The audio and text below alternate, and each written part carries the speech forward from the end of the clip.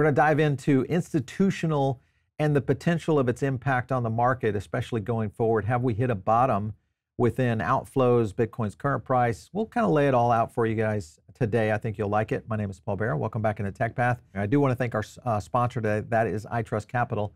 iTrust Capital, one of the best places to go for your crypto IRA. And as you start to get into your tax planning for 2024 and starting to go into 2025, obviously you want to check with your own tax attorneys and your own CPAs on whether or not an IRA is perfect for you. But if it is a good match, which a lot of people are going this direction, use our link down below. It's going to give you a $100 funding reward, and you guys can get started on your own crypto IRA. Joining me today is Tim Oglivie. He is the global head of institutional over at Kraken. Great to have you, Tim. Thanks for having me, Paul. Great to be here. Yeah, so we're going to dive into a lot. Obviously, there's a bunch of news within where Bitcoin is going. We've seen a little bit of softness in the market. Here's my friend Scott over there talking about the spot Bitcoin ETF recording its largest outflow since May. So we saw that as being a pretty big factor.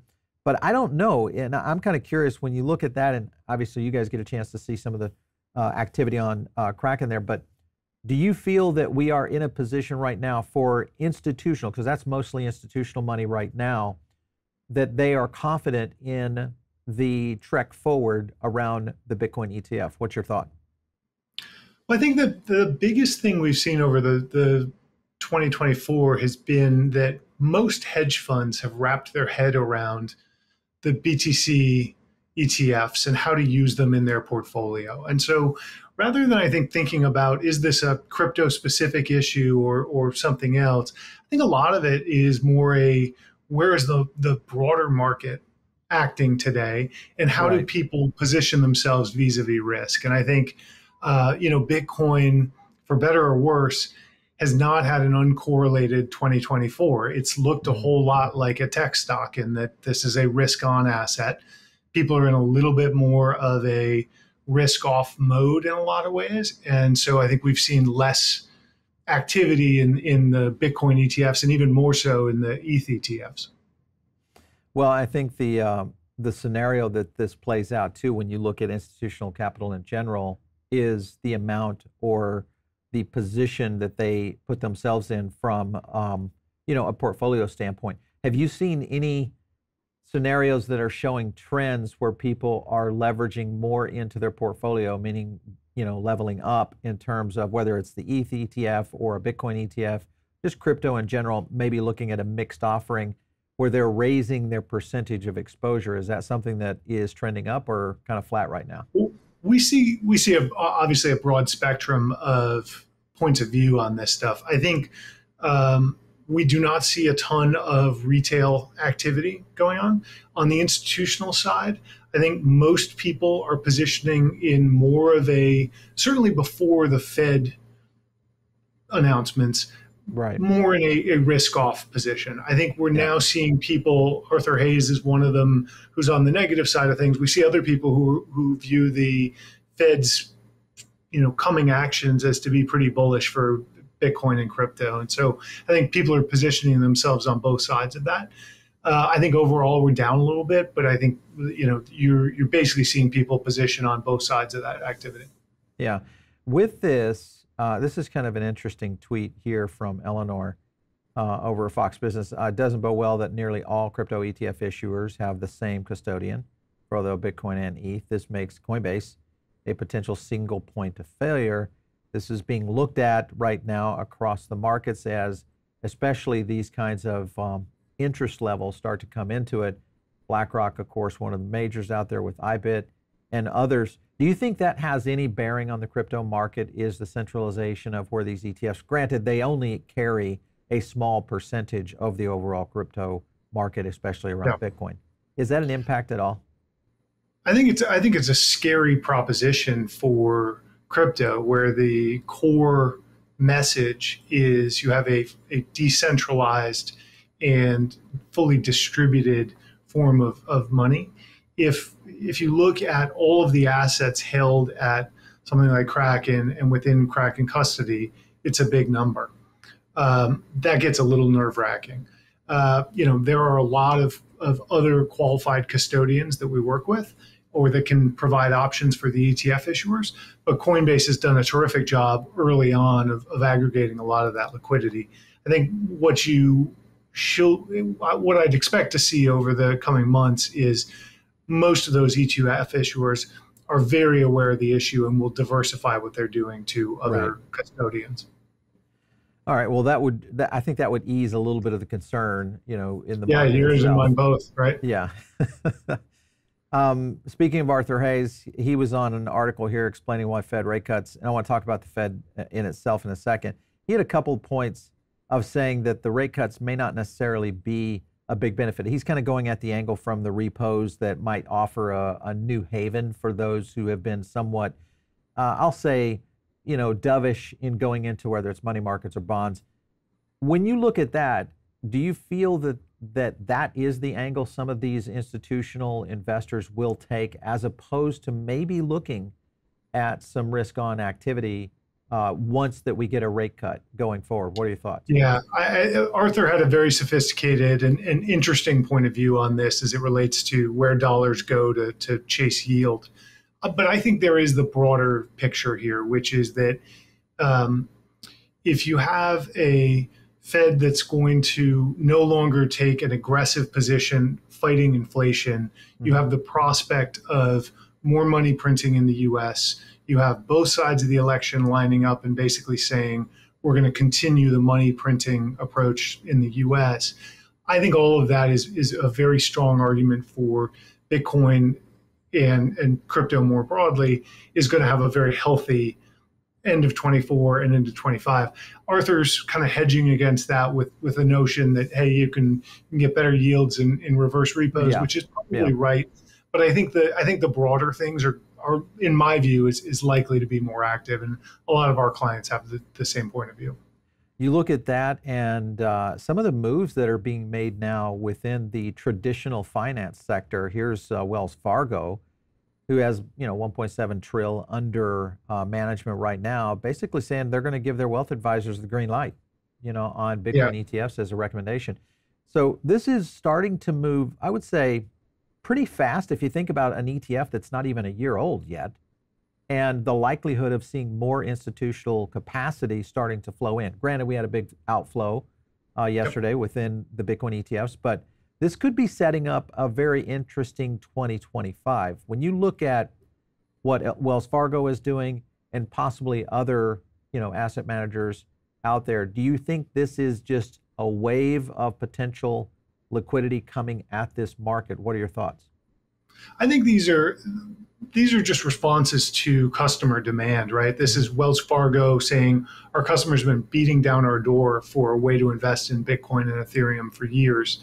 We're finally giving them the ability to do so. Morgan Stanley had a similar point of view a couple weeks or months back. I think the big unlock here is actually yet to come, and you mentioned it could be a very big 2025. It's when these advisors and portfolio models start to look at crypto, Bitcoin, Ethereum as an allocation. Put 1% or 2% of your net worth into crypto. That's when the major unlocks happen. And those haven't really happened yet. You're just setting the stage for now advisors can talk to you about it. But the real unlock, and so that will start, but the real unlock will be when you start to have model portfolios include crypto. Right. Well, I think that will be a factor going forward. This is an angle also. Cantor Fitzgerald's CEO is talking about big banks. TradFi basically may be going all in. And this is still some time coming because that's going to take some regulatory framework to be in place. But it could open the door pretty quickly after the election, providing who lands in the Senate, what we end up with in the White House. When you look at the framework of traditional finance, and I'm sure you guys see this all the time because this could be your competitor one day, how are you guys building against that as a strategy for Kraken to kind of deal with that potential future?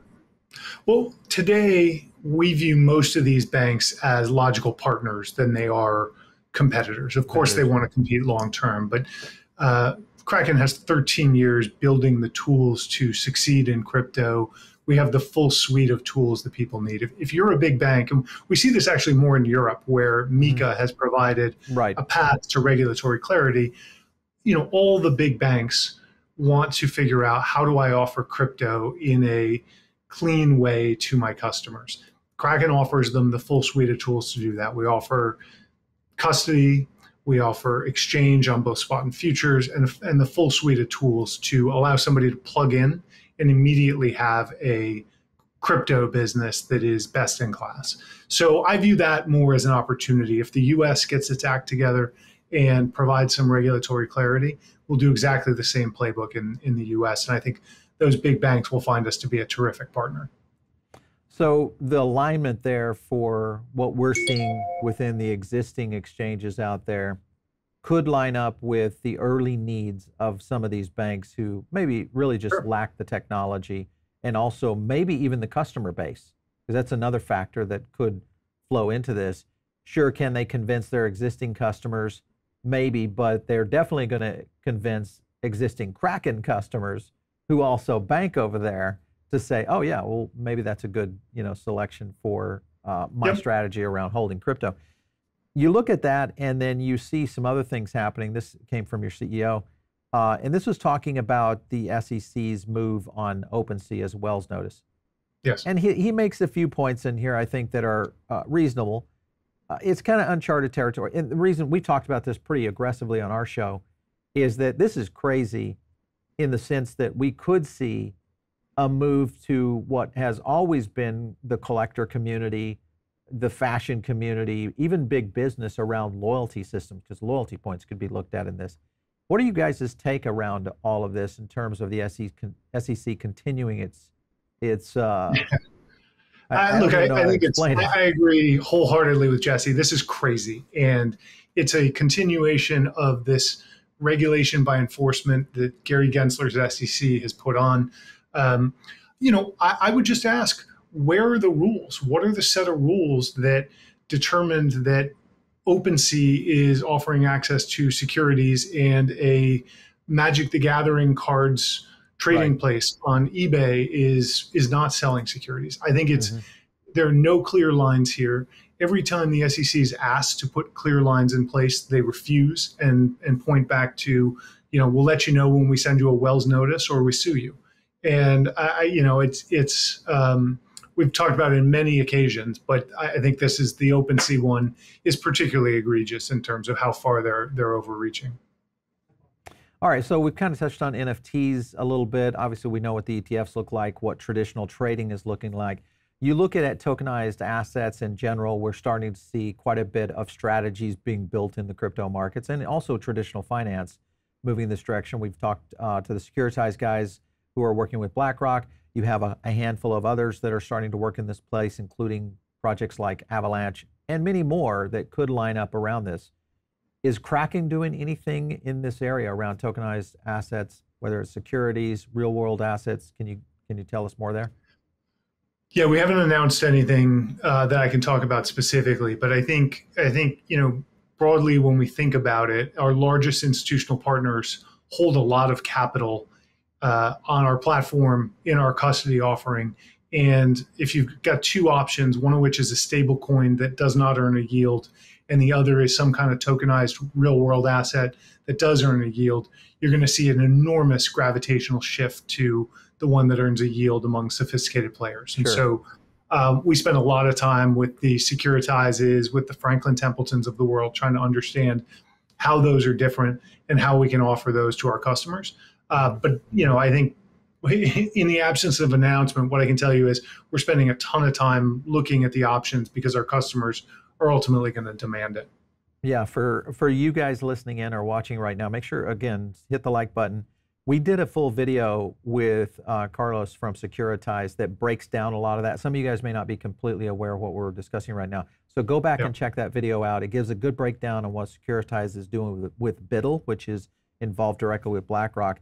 And you can kind of get an idea of where the future might be going, because this could really get into a fairly quick acceleration over the next few years around how this technology could really help, I think it's going to see very significant adoption, and to your point, go straight to traditional finance. Yeah, for sure. Other things that I want to hit on, Tim, here is adoption cycles. And we see this with what's happening in the EU with MiCA, the regulatory frameworks in place now. They're way ahead of us, almost light years. Then you look at what's going on in Japan and even in Hong Kong to a certain extent. Japan's FSA now wants to align crypto tax rates with traditional financial assets. So they're literally normalizing what's happening in the crypto market into traditional finance architecture that's being built around any kind of business, which doesn't even exist in our ecosystem here in the US today. Do you think we can catch up on this idea around what's happening in the rest of the world? It's a great question. I sure hope we do. I'm an American. I believe that the American capitalist society has driven an enormous amount of innovation. I don't see any signs today that we're moving in the right direction. And so I think you need a material change in policy at the SEC and other, regulatory bodies to take a forward-looking view on crypto. There are a lot of people who just want it to go away. And look, It's been a long time. It's not going away. There's a huge number of Americans who want to own and for their lifetimes own crypto allocations. And you can't stick your head in the sand and pretend it's going away. We need a forward-looking plan here. Yeah, I think you're leading into some heavy waters because you are right. We're dealing with not only I think there's two things here. One is a cultural mix that's starting to come to light, and then a legislative, body that, much like if you look at, go all the way back to the, creation of Section 230 for the kind of governing the internet, very similar in what we're dealing with here, which was a lot of lawmakers that didn't really have the full gravitas of understanding what was happening. The difference here is this is now controlling two major areas. One is finance, which did not exist before, and it's also starting to move into, if you think about it, even down into free speech, etc. I mean, there's a lot of things that could be decentralized that are looking at. Here was a quote by Ryan Adams. He's hitting on the Telegram founder's arrest, VPN and access in Brazil illegal. We know about the Tornado Cash issue. Point he's making is that governments are starting to impede on a lot of these centralized parameters. And you look at decentralized as the future, many would look at Kraken and say, okay, well, in essence, that's a centralized, location. How would you guys look at dealing with people who are concerned about that in the future, especially with what you guys are doing? Sure. Kraken is a very mission-driven company. And so part of our mission is we need to build a bridge to allow people to adopt decentralized currencies, and we will then burn the bridge. And so the notion, I don't think that's anytime soon, but I think our core belief is decentralized options are going to continue to proliferate for many of the reasons you just outlined. It's it's a hedge against governments printing money. It's a hedge against governments telling you all the things they don't want you to do or hear or say. And, Kraken will continue to support the adoption of those things. I think we'd love to see full adoption of those, but that's a long way off. And so until that point, yes, we're a centralized option that allows people in regulated jurisdictions to comply with the laws and continue to get access to the crypto that they're demanding. Yeah. Well, I think you hit on it. It is a ways off. And even if you look at, I know for us inside the bubble, once you step outside the bubble, it's not so doom and gloom out there, when you look at normal everyday life. But I think sometimes knowledge can also be a detriment. Just understanding what's happening at these micro levels can also, it shakes you at the core, especially if you're a believer in free speech or you're a believer in freedom and those kind of things, which crypto really kind of gives you that a lot of other things do not. So I think that's the angle. But I like the fact that you guys said the term right there, burn the bridge. That is a important statement because you're understanding where this is going. And I think that's a good thing for what you guys are doing, especially at Kraken. I want to jump over to we don't get into politics much, but I want to get your opinion on this because we know pretty much, I would say, the industry understands where Trump's position has been. We do not know where Kamala's position has been. Here was an article just from the Coinbase CLO. He's talking about, he's encouraged. There's actually been a campaign outreach with this. So here's my question. Do you feel that the Democrats may be softening their position and not just rubber stamping Biden's previous policy on where blockchain and crypto is going? What are your thoughts?